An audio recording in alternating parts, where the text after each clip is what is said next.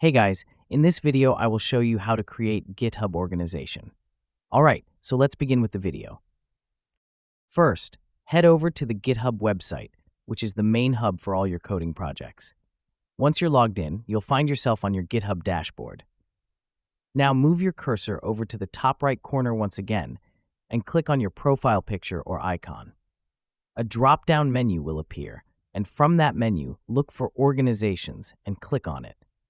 This section allows you to view and manage all the organizations you're part of. Inside the Organization section, you'll notice an option to create a new organization.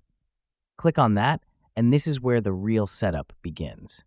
You may be prompted to choose a plan, and for most users, the free organization is perfectly suitable, especially if you're just starting out. Select the option to create a free organization. GitHub will then guide you through the setup process. You'll need to provide some basic details about your new organization, such as its name and primary email address.